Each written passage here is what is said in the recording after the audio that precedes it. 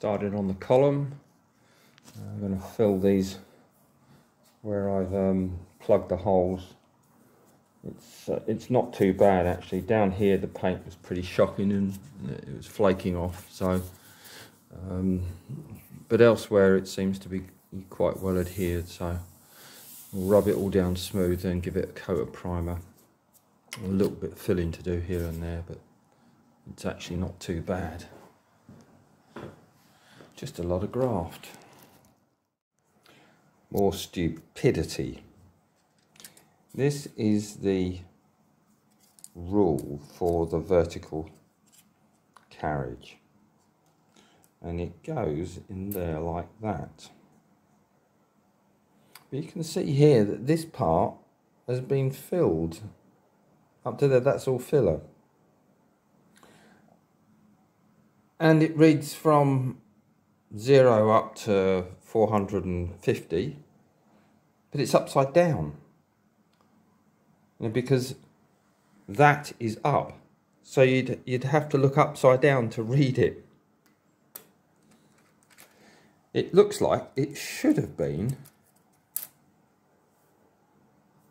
there,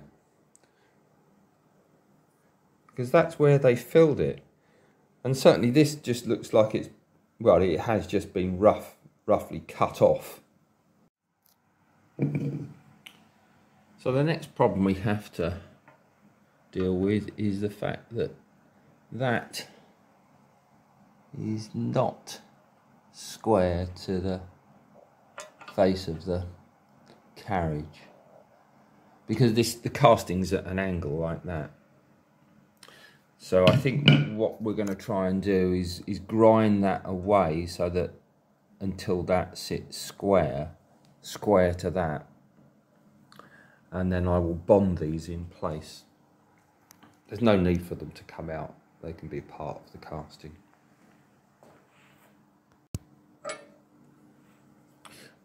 Well, fortunately, the surface preparation, I think it's a bit of filler there, or very, very thick. I just don't know what it is. In some places there's nothing. In other places there's this cream stuff, and I think it must be filler.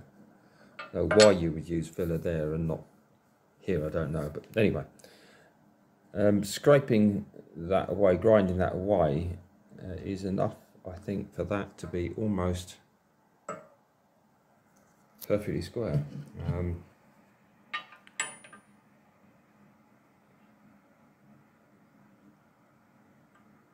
It's pretty close. I'm just going to drill the second hole, and I thought I'd show you how I managed to get it square. So no special equipment required.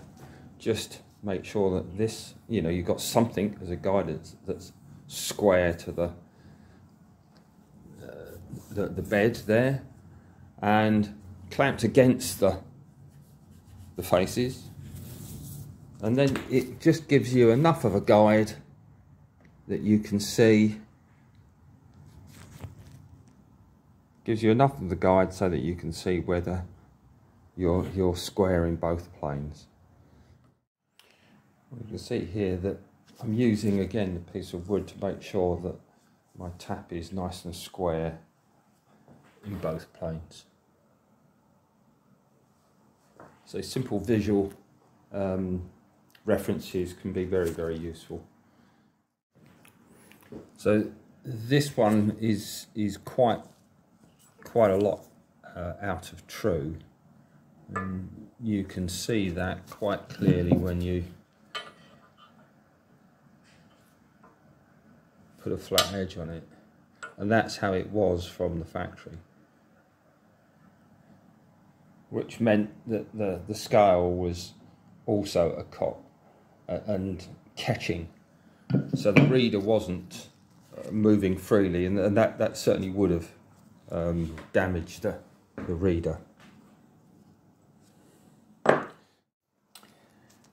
All square, and the only thing I've got to think about now is this is 0.4 of a mil lower at that end than it is at this end. I'm not too worried about that. It's square, that's the most important thing. It's absolutely square to the carriage. I just bolted that on, and moving the carriage up here, that's just resting on the surface with some feelers under there. I've got a 0.4 gap.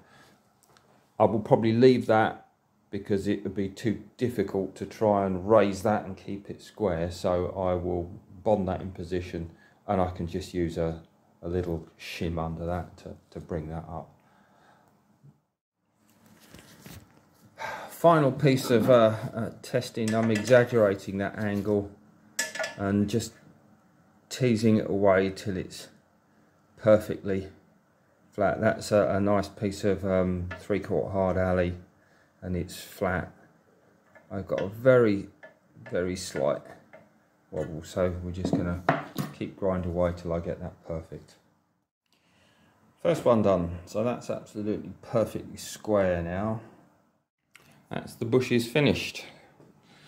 The column is now ready for a coat of primer.